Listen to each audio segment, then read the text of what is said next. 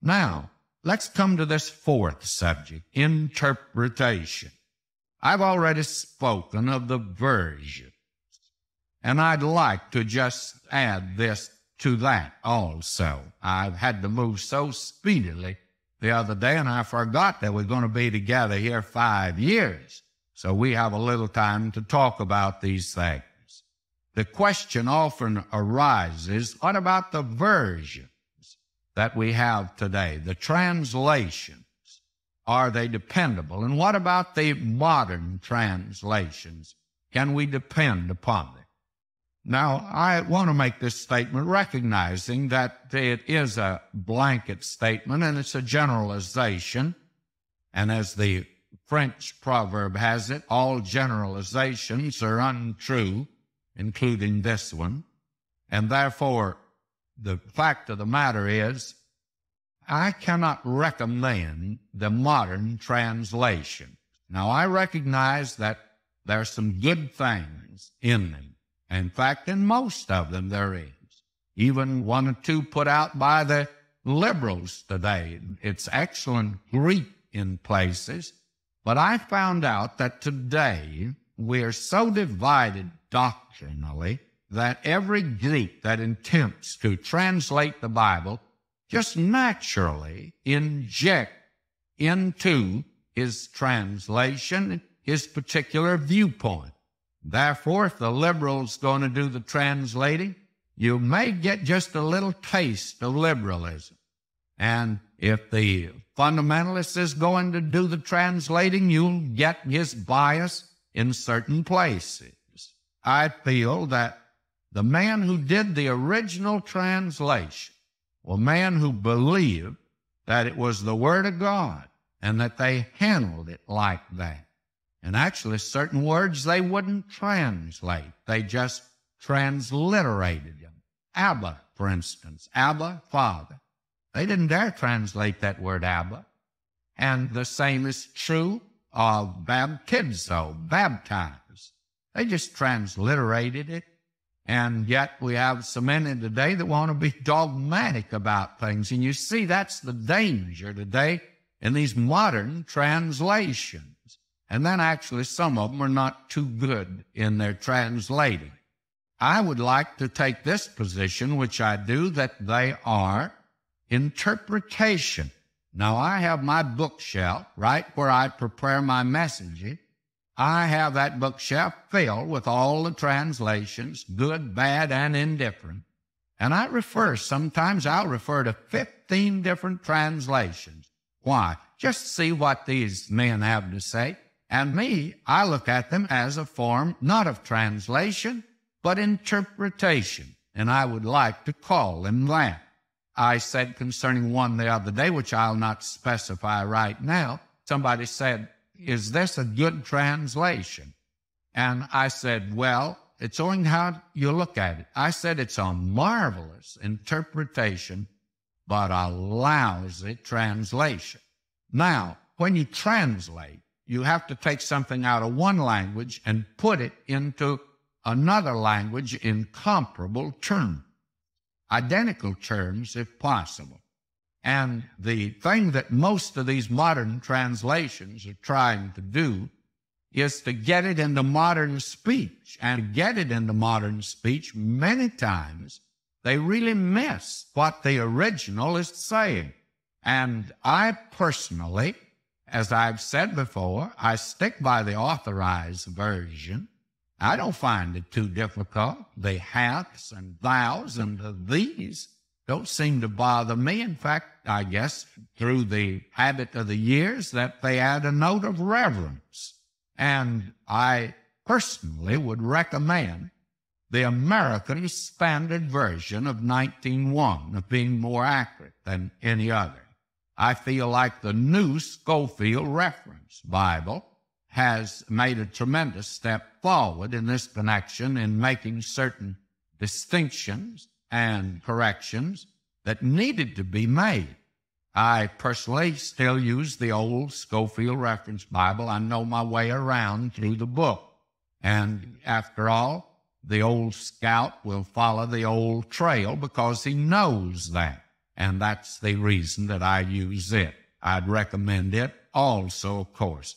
I'd like to give you here something that's quite interesting in this connection of translation. And it comes from a man who actually was a rank unbeliever, J.VernonMcgee Shaw. And he had some harsh things to say about religion. That is, about present-day churches and present-day Christianity. But notice what he says concerning the translation that we have in the Scripture. He says the translation was extraordinarily well done, because to the translators, what they were translating was not merely a curious collection of ancient books written by different authors in different stages of culture, but the Word of God divinely revealed through His chosen and expressly inscribed scribes. In this conviction, they carried out their work with boundless reverence and care and achieved a beautiful artistic result. He's talking about the Authorized Version. That's J.VernonMcgee Shaw. Now, actually, there are, frankly, in interpretation, certain, I think, rules that should be followed.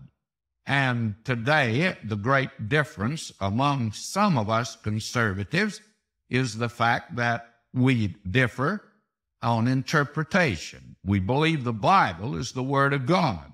We believe it's plenary, verbally inspired.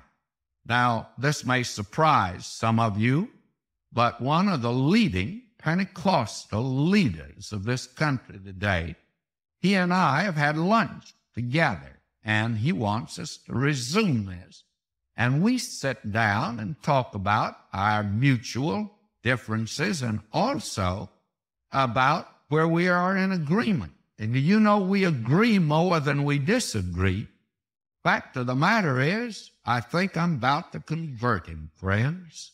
And I say that facetiously because he's a wonderful man of God, and I love him in the Lord, and I respect him. And you know why? Because he believes this book is the Word of God just like I do, and he loves the Lord Jesus maybe more than I do, and he trusts him as his Savior just as I do. And so he and I can sit down together, and we can disagree, and I can just tell him that one of these days he's going to see it as I see it. And he said, yes, and that day I see it as you see it, you're going to change also, and we both will see it eye to eye. Well, that day's coming. Now, there are certain rules that we need to keep in mind. One is the overall purpose of the Bible. That's the reason I'm teaching all of it, is because I believe you need to have it all before you can come to any dogmatic statement concerning any particular verse of Scripture, and that is something that's important, to take all verses that are related to that subject in consideration. That's important.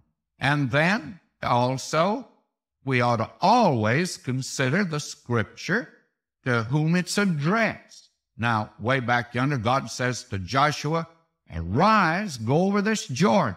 Now, you know, when I was over in that land, I crossed the Jordan River. That's when you could cross it then without being shot at, and I crossed over it. But I didn't cross it to fulfill that Scripture, and I didn't say to somebody, well, now I've obeyed the Lord. I've crossed over Jordan.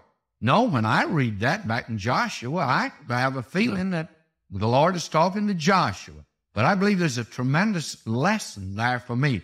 All Scripture is not to me, but all Scripture is for me. And that's a very good rule to keep in mind. And then we ought to always consider the immediate context, either before and after Scripture. And then, as we've indicated, there should be a consideration of all Scripture relative to a certain passage of Scripture.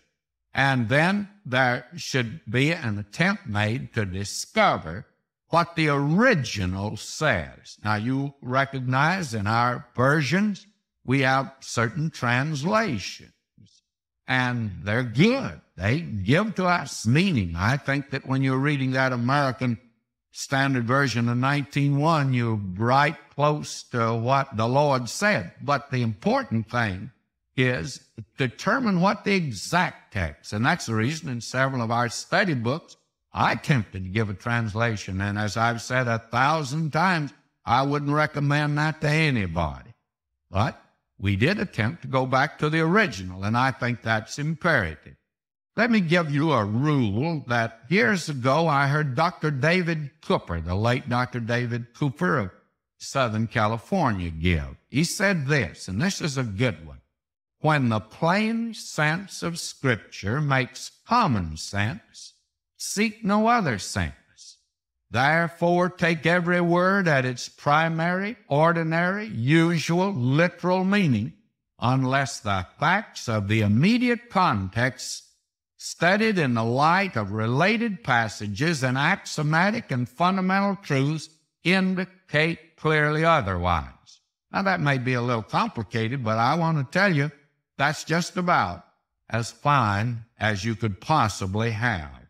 And remember, he said, heaven and earth shall pass away, but my words shall not pass away.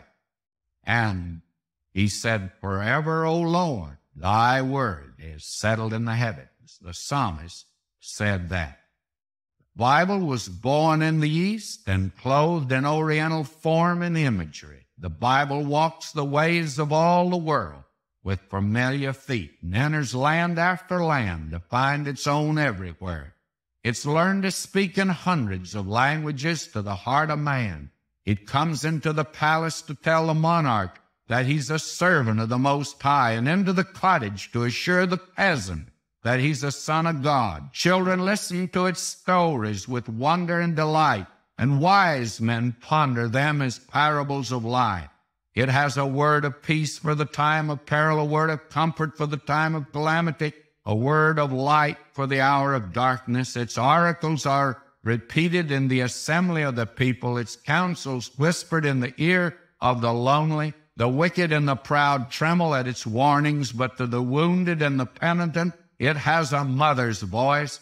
The wilderness and the solitary place have been made glad by it, and the fire on the hearth has lit the reading of its well-worn pages. It has woven itself into our dearest dreams, so that love, friendship, sympathy, and devotion, memory, and hope put on the beautiful garments of its treasured speech, breathing of frankincense and myrrh. The Bible, the Word of God. Now we come, actually, today to our last study in the Bible itself. And next time we'll begin to talk about the guidelines that we suggest to you for studying the Bible in light of all that we've already said. It was Dryden, by the way, who wrote, "Whence but from heaven could man unskilled in arts, in several ages born, in several parts, weave such agreeing truths, or how or why, should all conspire to cheat us with a lie, unasked their pains, ungrateful their advice, starving their gain and martyrdom their price." This is a tremendous statement that is made here concerning the Word of God. Now, I know at this particular juncture that someone is going to say to me, "But, Dr. McGee, how do you know that the Bible is the Word of God?" Well, it's a good question, and it should be asked and answered. And we would like to offer our answer to the question. There are many ways of proving it. There's internal evidence, in which, of course, we'll be examining as we go through the Scripture, and I've called attention to some already. One of the objective proofs, one of the external proofs, has been the marvelous preservation of the Bible. There have been times when actually the Bible has been reduced to just one volume. And there was a king of old, we read about him in Jeremiah, and when the word was sent to him, he took a penknife and he cut it to pieces. But it's quite interesting that we have that word today. There have been a great many Bible burnings. There's a great deal of antagonism to it. They don't burn it today because we're a little too civilized, we think, in this country.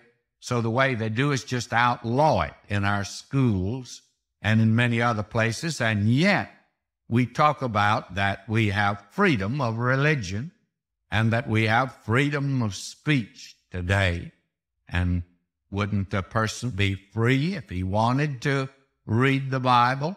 And as we've suggested before, they deny themselves of the greatest literature when the Bible is denied to young people today. In spite of all the attacks, though, that have been made upon it, why, it still exists. And, of course, it's one of the best sellers. For many years, it was the best seller, and it's not today. I regret to have to say that, but it is true that it's not the best seller at the present time. And that is certainly a commentary on our contemporary society, which reveals that the Bible is not really occupying the place that it once did in the history and the life of this nation. Now, I think the preservation of it is worthy of consideration.